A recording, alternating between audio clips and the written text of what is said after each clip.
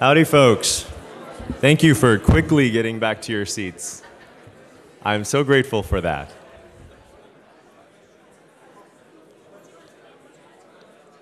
Does my voice carry into the foyer? Do you think it does? Ladies and gentlemen in the foyer, we are getting started imminently. Please come in at this moment. And for those who can hear me, we're going to do our usual process of clapping and stomping. If you can hear me, please clap twice. 4 times. So we're going to try something new and fun. When I count to 3, I'd like you to all start clapping and try to synchronize your clapping. And you have to figure it out on your own as a group. 1, 2, 3.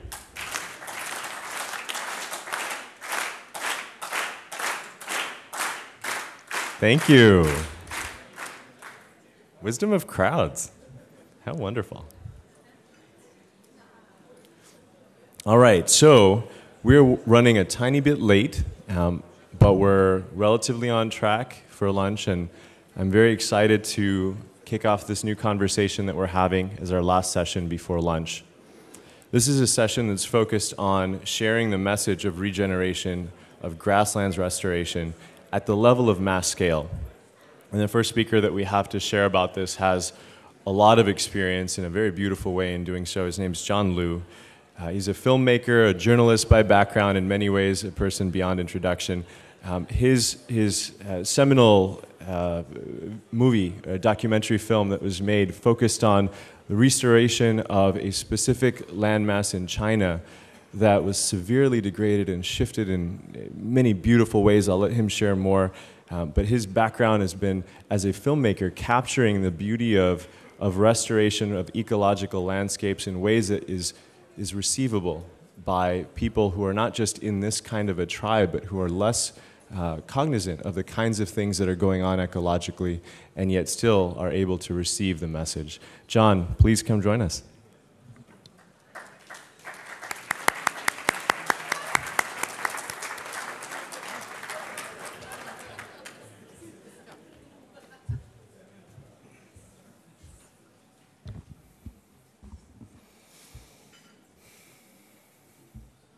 I'm very shy.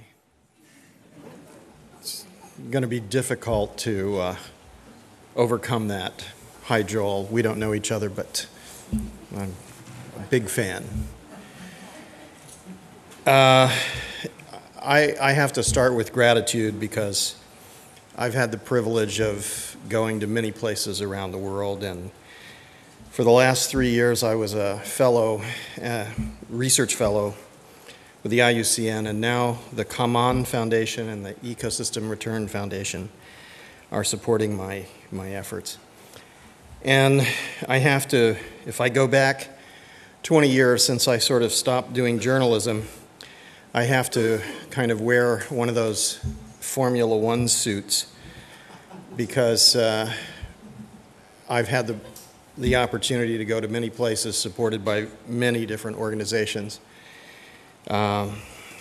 And I guess as was mentioned, the research I started to do a little bit more in 1995 was in China's List Plateau.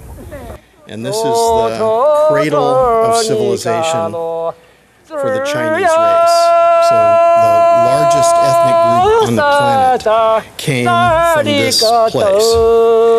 And this was the home of the Han, the Qing, the Tang dynasties, where much of the greatest art and scientific discoveries in early human civilization comes from. And in 1995, when I went there for the first time, I was absolutely gobsmacked that the largest ethnic group on the planet could come from a place that looks like the moon. And of course, here's a picture which bothers Alan. But what I saw was the end game in this, a cycle of poverty poverty, and ecological destruction where the actions of human beings over generations continuously destroyed the functional ecosystems. And people became poor. And so the more they tried to do the same unsustainable agricultural activities, the worse the situation became. And they passed it to the next generation because the behaviors were learned. And the people in this area were living in dwellings more or less like caves. Actually, they're kind of efficient. They're a little bit like super insulated passive solar earth architecture, but the people were not happy. And part of it was that they were in the sunlight a lot. There was no shade. They had to go inside. And they were burning all of the biomass. They were burning dung and any crop waste. And so there was no organic matter in the soil. And it was pretty stunning to go there. And I became obsessed. And it's still now 20 years later, and I'm still studying this. So this is a film we made that needs to be up at full for the Copenhagen. One thing that became apparent early on is the connection between damaged environments and human poverty. In many parts of the world, there's been a vicious cycle. Continuous use of the land has led to subsistence agriculture. And generation by generation, this has further degraded the soils. The vital question we have to ask is, can this destructive process be reversed? When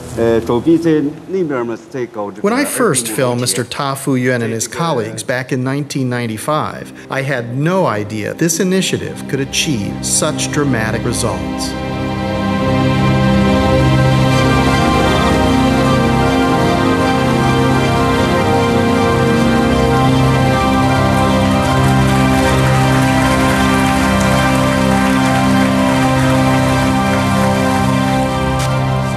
The effort that people put into converting their slopes into terraces has resulted in a marked increase in agricultural productivity. The higher yields are directly related to the return of natural vegetation in the surrounding ecological land.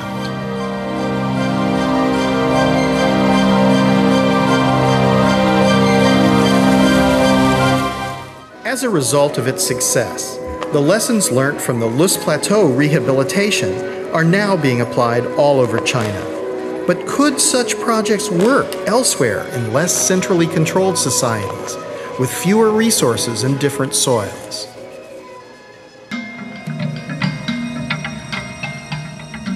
Ethiopia, perhaps more than any other country, has come to symbolize the vulnerability of humankind to environmental catastrophe. This is a country whose problems have been increased by war and civil conflict. And now, human-induced climate change is predicted to make matters worse. As on the Loess Plateau, centuries of subsistence farming practices have stripped the land of natural vegetation. The dry gullies bear the scars of flash floods. These gullies are evidence of the enormous power of runoff during the rainy season. Without vegetation cover on the hillsides, when the rains come, the water doesn't soak into the ground but flows away in a flood. Then it's not available for agriculture during the rest of the year. This leads to drought, and famously for Ethiopia, famine. But just as I've witnessed in China, there is hope that the situation here can be reversed. Yeah, that root could survive? No. In just 6 years, Professor Legessa Nagash and local villagers have transformed a severely eroded terrain by planting indigenous trees and plants. Almost miraculously, a clear flowing stream has emerged where once there was a muddy trickle. How is it that it's possible for you to get the stream to flow throughout the year? It is because of the vegetation cover, which has been regenerating on this mountain. This water is maintained in the landscape because as soon as rain falls on the canopy, on this vegetation, that rain then infiltrated gradually into the ground, ending up with this steady flow of this river. If we were to restore the vast areas of the planet where we humans have degraded the soils, just think what an impact we would have in taking carbon out of the atmosphere. As much as a quarter of the world's land mass has been degraded, and much could be rehabilitated in the way we have seen on the Loess Plateau. And we've only just begun to recognize the real value of natural capital. Surely investing in the recovery of damaged environments is a cost-effective way of solving many of the problems we face today. What we've seen in China, in Africa, and around the world is that it's possible to rehabilitate large-scale damaged ecosystems. If we can transfer the capital, the technology, and empower the local people to restore their own environment, it'll have enormous benefits. Restoration can sequester carbon, reduce biodiversity loss, mitigate against flooding, drought, and famine. It can ensure food security for people who are now chronically hungry. Why don't we do this on a global scale?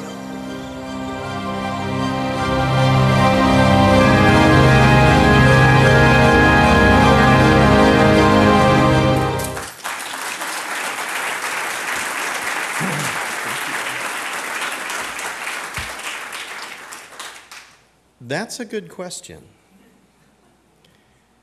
So this film was broadcast just before the Copenhagen COP15. 87 million people, I'm told, were viewing on BBC worldwide. It was shown 5 times that day. It was shown again on the 1st of January in the next year, 2010.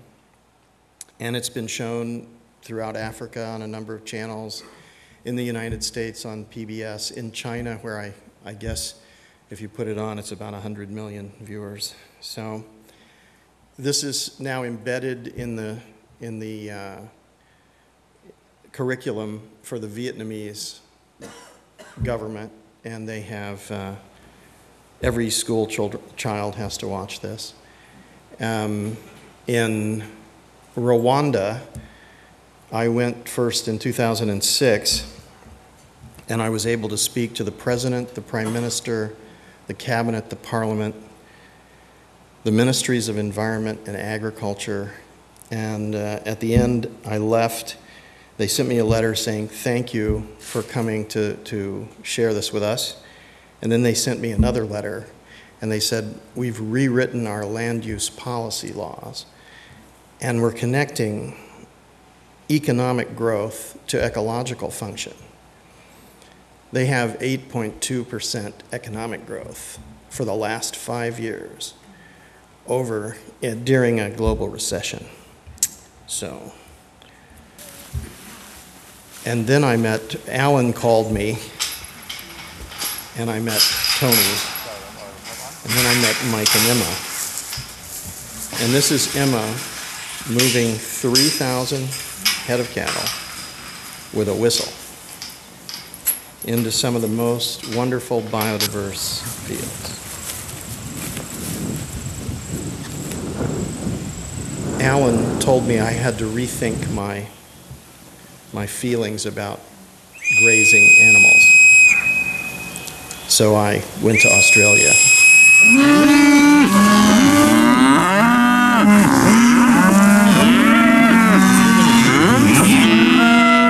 These are the cows you want to eat. Come on! There's no dip, no antibiotics, no pesticides, no herbicides. If a cow dies, they quickly dig a hole and bury it, and it strengthens the herd because that animal's not going to breathe. They can increase the size and the amounts of animal protein by increasing, while simultaneously increasing hydrological function and biodiversity. It's astonishing. So I hope we'll continue to work with Savory Yes. Institute. Who said that? Oh, he did. Mike is on my side. And that we can document these things and show them around the world. Em helped big test these. Did you? The family And when you were mainly down in that corner, does their homework and goes swimming. well, Lynn, And they don't want just anything to come do with out carbon of the heavers, gate. and they want nice quiet cattle. And And we've their neighbors are going crazy because they're seeding their fields, they're harvesting, and they're feeding them. They're feeding. That's bizarre. And then they have all these pharmaceutical costs and chemical costs, and their fields look like crap. It's hilarious. And I also think, when they the want feedlot these industry, people it'll to be go, interesting to see the how animals to sustainable go that is. But to be anyway. harvested, they just walk onto the truck because they're so docile. They have no fear. It's interesting.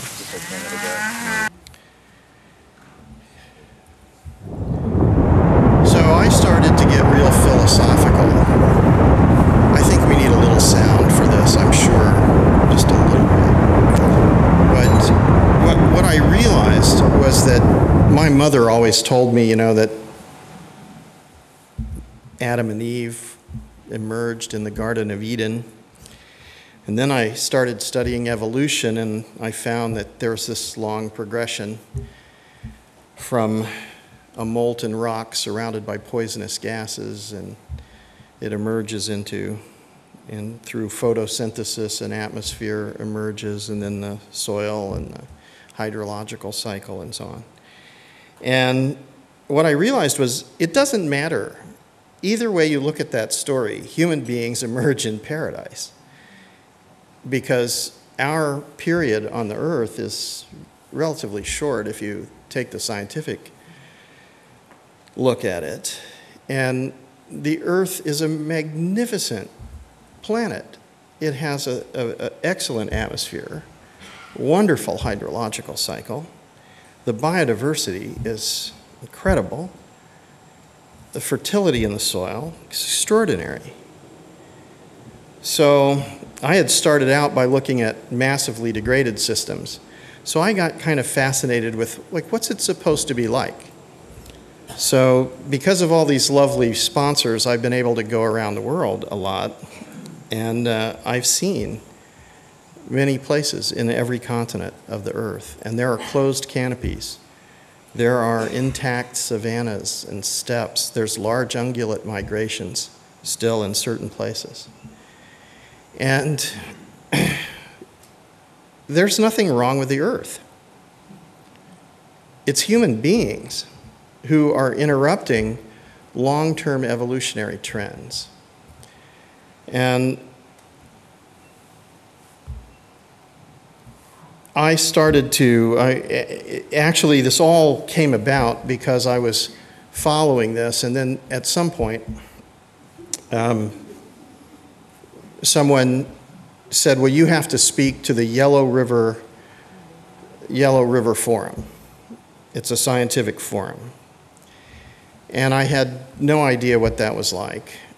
And I went there, and they were toasting each other with champagne. And they gave me a glass of champagne, and they said, we've just enacted a new global treaty that every signatory will now write environmental flows into their discussions of river systems.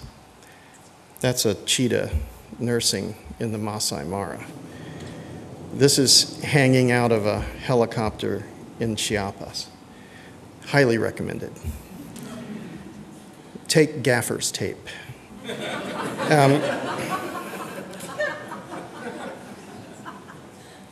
But at this conference in the Yellow River Forum, I didn't want to drink their champagne, and I thought, aren't you a little late in realizing that rivers have environmental flows? Like millions of years late? I mean, It's crazy. And I was going to hit somebody, so I went away and went to bed. And when I woke up in the morning, I thought, maybe I'm wrong, because that means every little official in all the countries that sign that document have to write environmental flows in every document. And the first time he does that, it's not going to mean anything. He's just got to do it. But the more he does it, then he's going to wonder, like, what is that thing that I'm writing in there about environmental flows? And at some point, maybe after the 17th time he writes it, that's Paramo in the high Andes,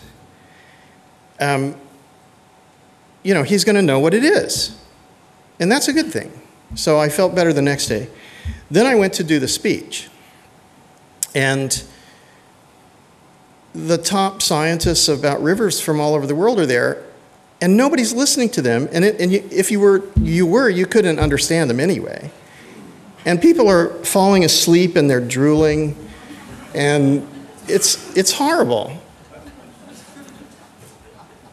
And then I have to come up and speak, and no one knows who I am. And I've never given a public lecture, certainly not in a scientific thing. There must have been 1,000 people there or something. And so I do my thing with video from the transition in the Loess Plateau and the upper and middle reaches of the Yellow River. And there's stunned silence in the room. And then I'm rushed by two types of people: the top scientists and the youngest students. Everybody else is terrified that I'm there. It was very funny.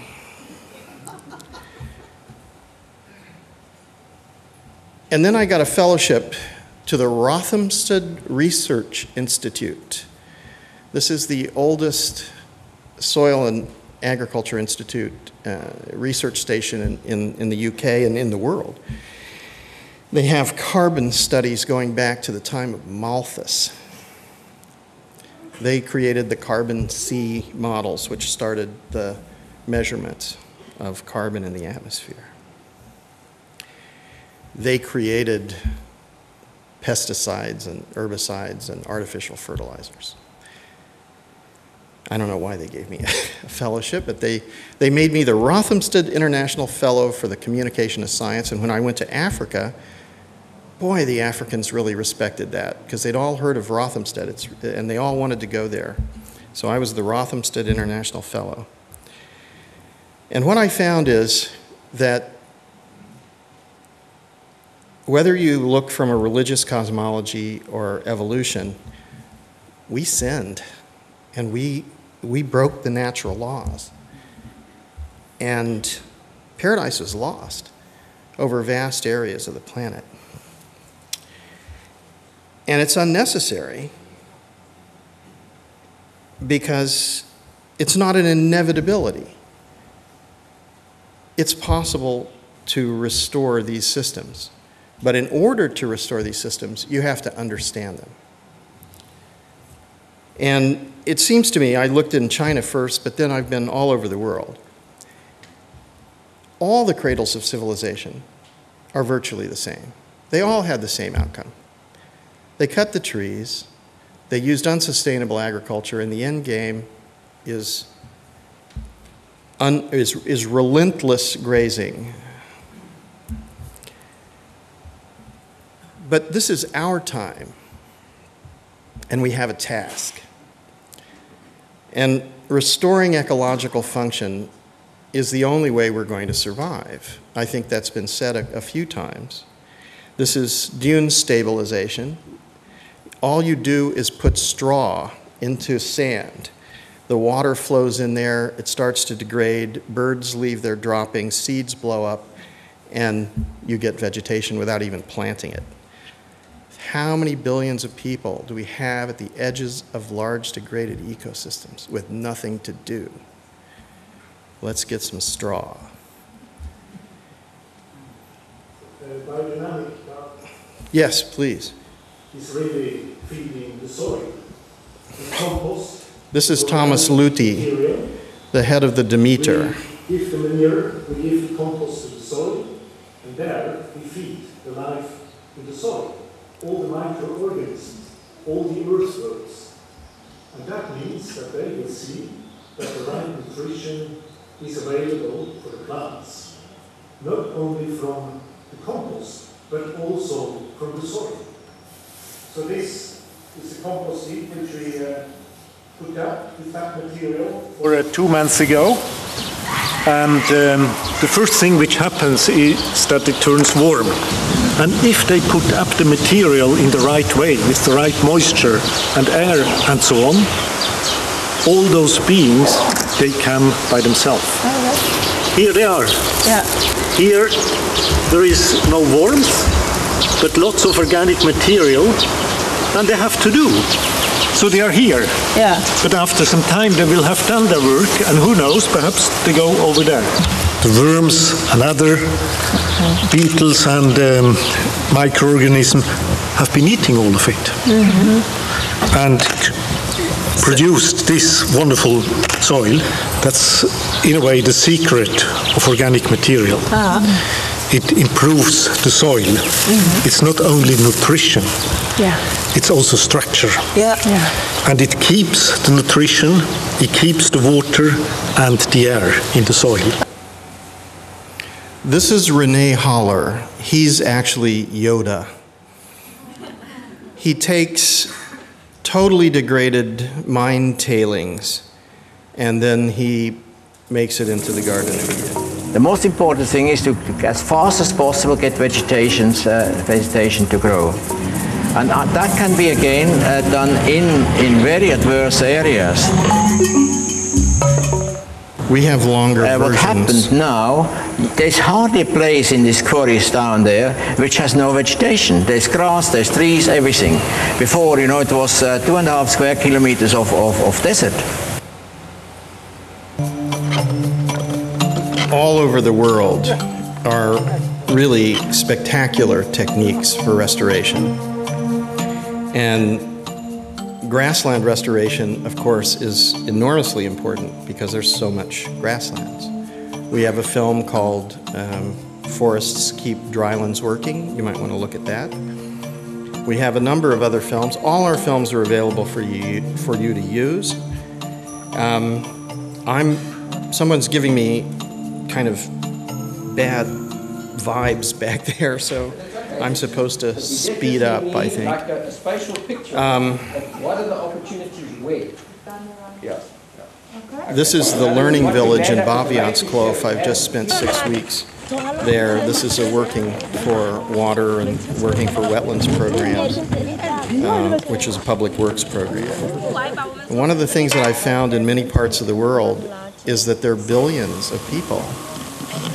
And these billions of people must be engaged in restoring the earth. They have nothing else to do.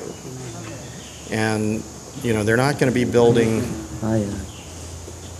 malls and fast food restaurants anytime soon. And that's not going to save them anyway. Because the other fellows who don't have a job are going to go in there and shoot them up. And they've already done that in Nairobi. And so we need to think really carefully. This holistic idea means that there's 7.2 billion people on the earth, and all of them have equal rights. It's not about the owners. It's about the people. And we're not really owners because we're going to die. So we're here for a very short time. And everywhere in the world, this can work. And this is exactly what the policy and the science tells us must happen. I'm going to plug on here. A little bit I've been thinking about economic thoughts. And right now we define the money system as everything which is produced and consumed. But really it becomes waste very quickly. And the natural system is zero in that reckoning. And all the pollution and health impacts and climate change, those are externalities. Well, my mother tells a story of Abraham Lincoln. And Abraham Lincoln says to a young boy, if you call a dog's tail a leg, how many legs does the dog have? And the boy says 5. And Abraham Lincoln says, no, the dog has 4 legs, because calling a tail a leg doesn't make it a leg. And I think we have to tell the economists that, calling health impacts or climate change or pollution or degradation or poverty or disparity or hunger or despair an externality is a lie. And it doesn't reflect the truth, and it means that there's a falsehood at the center of human economy and human society. And that has to be eradicated in order to get a different result, because it's corrupt and it's corrupting.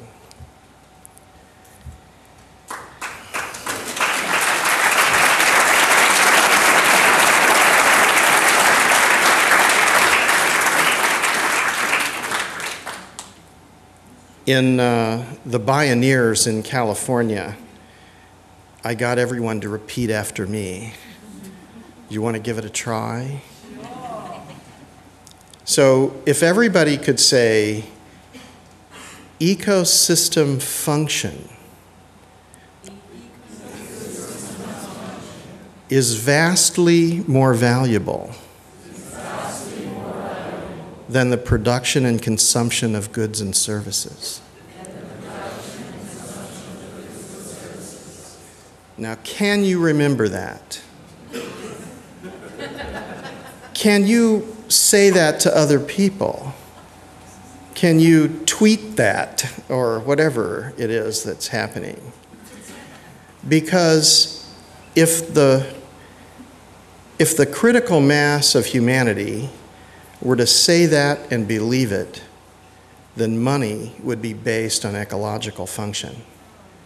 And all human activity would go toward conservation and restoration. And it would be much easier to protect the rights of the billions of people who are now landless. And how did they become landless exactly? How did that happen? Oh, I'm getting I'm getting the hook. I just wanted to tell you that we have a large number of programs. They're available to you. And we're producing a new television series. There's music under this if you want to let it go. These are the niece of Nelson Mandela's. You missed the actual chickens. It's on a biodynamic farm, and the chickens are in the background. But this is going to be part of the soundtrack for our new film, which is it's part of a series called Finding Common Ground, The Art of Healing the Earth. I hope we can work with all of you. Let this music run, please, for just a little bit, because they're going to do something amazing. I can't make it go any faster.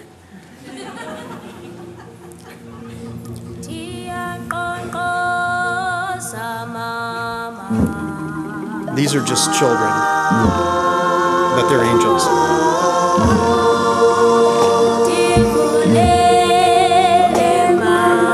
Thank you.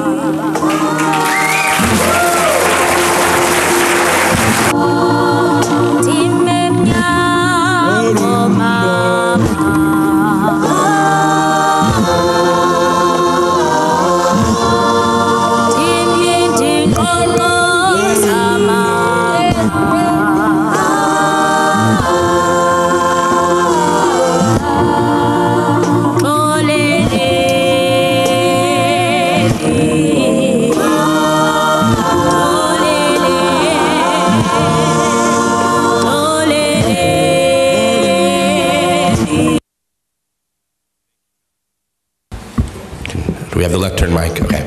Thank you, John. So we are just about ready for lunch. The hotel's just putting the finishing touches on the meal there. I have a quick question for everyone. Who in this room knows about Weston Price? Hey, we're in a good room. So I'm going to introduce you to a new friend of mine. He's just got a few words before we break for lunch. Philip Ridley found out about Weston Price and just made it a phenomenon in the UK. It had kind of sat stagnant for a while. There wasn't a lot of traction going on here, a lot of very interested people, but they didn't have an amazing organizer. And Philip felt the calling and learned about the movement. So he's going to tell you a little bit about it just to kind of put us in a frame of mind to think about our food before we go eat. And it's going to be amazing. So Philip Ridley.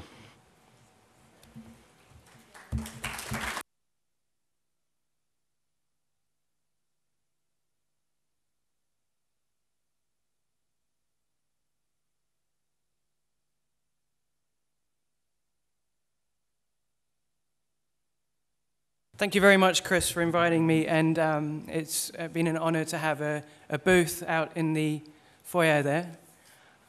Don't know if we have that. Let's see. View. Well, I know that you'll all be ready for lunch, and hopefully this can inspire your appetite. The Weston A. Price Foundation, I'm glad that so many of you heard of it, but I'm particularly pleased to be speaking in front of a crowd like this. Speaking with Chris, I learned a lot about the philosophical approach of the Savory Institute, which is the holistic management of the land.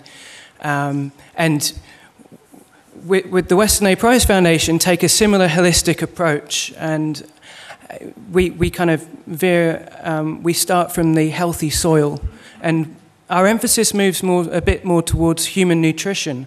But I think this is an area that farmers should, become increasingly aware of, because their customers are, as well as the land and the environment, are the key outcome from this process.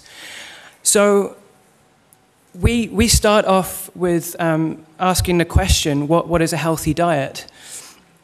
And there's a government dietary guideline which is low fat, high carbohydrate, and it's come up, the food pyramid, it's really given us a generation of pyramid-shaped people. But what you find at the bottom is a massive supply of carbohydrates, grain products. Really, this diet was pushed by the commodity agriculture sector. You find it's grains, and the lean meat that's being promoted, it's the grain-fed, factory-fed animal, and the processed dairy products, the skim milk, pasteurized, homogenized milk. It really, we see that things that were once considered, weren't available, and now the new health foods, and the very things that our ancestors would focus on to be healthy have been shifted from our diet. So we begin with the healthy soil by saying that, a lot of these things, red meat, animal fats, they become healthy when the animal is healthy and when they are grass-fed out in the sunshine.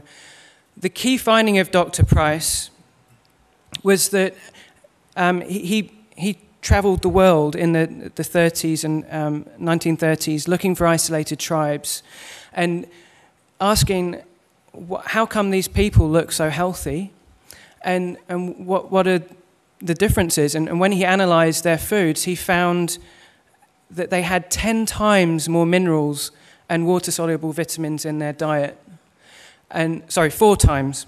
But the key finding was there were 10 times more fat-soluble vitamins. That's A, D, and K2. And he took the food samples home and tested them. And the ratio is much worse now with modern food. I'll just very briefly run through one of the case studies. So these are Alaskan people, and it's one of the most furthest removed from the modern diet. And he found an incredibly high degree of health.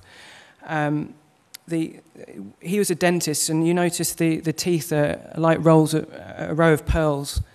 And the 80% of the calories were from animal fat, from seal oil, and they also consume plenty of game animals. Now, one of the things that they would favour is the organ meats, the bone marrow, and the animal fat. And when we analyse these foods, they're the highest in these fat-soluble vitamins. And every tribe that he met had a sacred food. In this case, it was fish eggs. And what we find is that these are the cholesterol-rich foods, the ones we're told not to eat. Fish roe is actually the highest in cholesterol of any food. And in fact, salmon and a lot of other fish actually have higher cholesterol than beef, for example. Yet, those are promoted as healthy, and we're told avoid cholesterol. But it's in the avoidance of these foods that we see degeneration in part. So here's a healthy group of Indians from Florida that were photographed. And what we find is the degeneration when you move away from this healthy diet based on what back then would have to be holistic farming and picking the nutrient-dense foods from that. The first generation on these foods, you see a lot of tooth decay. That's what he identified. And he could see the same genetic lines, one with a modern food source, one with the traditional foods. The first generation would have the tuberculosis, dental decay. What really worried Dr. Price was that the second generation would have the bone structure wouldn't form properly. So we see this, and modern medicine and dentistry hides a lot of these things. But if you see the modern school run, a lot of the children have braces correcting the jaw, and they'll have wearing glasses. We're making the argument that this is chronic malnutrition, principally from a deficiency in the fat-soluble vitamins. And one of the key ones is that they, to support the low-fat hypothesis, vitamin A was reclassified so that beta-carotene could be called vitamin A. But children can't really make the conversion. So you've got all these parents giving their kids lots of carrots, and they can't make the conversion, and then you see vitamin A deficiency, for example. This is one of the key ones that we look at. And when they used to have cod liver oil daily, and they used to have liver once a week, and then you see all this, needing glasses, and you think, well, how could tribes live out in the wild if they couldn't see properly? And the answer was that the nutrition provided what they needed. So there's a few different principles that we cover. But I have a very short time here to talk, so I know you guys want to have lunch. But one of the key findings is the animal food nutrients. And I mentioned vitamin A because it's really quite an intense problem now, I think, because it's literally out of the diet of a lot of children, particularly. But it's kind of, what I would like to emphasize is the holistic approach to kind of wrap up. It is, when we're looking at holistic farming, we're looking at the soil, how we treat the animals, how that impacts on the biodiversity. When we look at that, if you then look at the nutrient content of the food with holistic farming, when the animals out in the sunshine, they're creating vitamin D. They get vitamin A from the green grass, K2 from the fermentation in the gut. And when the soil is alive, the minerals are going to be there in the plants and then transferred to the animals who make it more available to us. And it's thinking that step further to how a lot of the problems in society, human health, how you as farmers are actually should be seen as the doctors of today. So a lot of farmers producing unpasteurized milk from pastured cows, they will have customers who are aware of this, aware that butterfat is important and it needs to be properly produced to provide the benefits. And I know a number of goat farmers in particular who they have the dry period just before kidding season, and they will stop selling in the shops because they have children in their neighborhood who rely on it, and they're told by the parents these kids will get sick. They'll, kids with autism or really bad digestive issues, they need their nutrient-dense foods, and that's something which is so important. And I'll just give one little case study. My mother had osteoporosis, and she was on all the drugs and supplements that the National Health Service give. And we said, no, come off those drugs because they don't really do the right thing. Introduce a few nutrient-dense foods. She's having organic vegetables, but not having all the fat-soluble vitamins. So we introduced raw milk, grass-fed butter, bone broth, encouraged her not to have commercially baked bread, but sourdough bread, introducing all these things. In less than 2 years, she had normal bone density. And the doctors had no idea. And we hear these kind of stories constantly. So just moving from the soil to the person, that farmers, and then also the artisan food producers who follow on from the farmers, we really emphasize that I mentioned sourdough bread, for example, or there's all the unpasteurized dairy products like the cheeses and butters. So all these producers are making nutrients more and more available. And really that's the kind of take-home message I'd like to give to the farmers, that the modern medicine model has really come to the end, and we see that. And just taking that holistic model, the next step to incorporating the human health angle and trying to educate people. And that's what we do. So please do come out to our booth. We've got various flyers that you can take home. And there are samples of our journal. All the articles are free on our website, westernaprice.org. And we also have a conference in London. So if anyone's local or from the UK or Europe, get on our mailing list, and I'd be happy to chat to any of you afterwards. But thank you again for the Savory Institute. And I'd love to, hopefully we can work more closely with you guys here. I would love to do that. All right, thank you, Philip.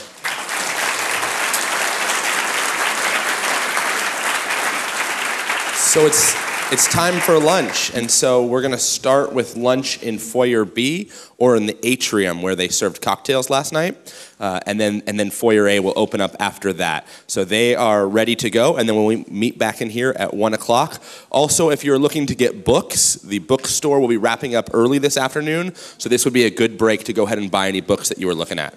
And be sure to visit Philip's booth. All right, thank you guys.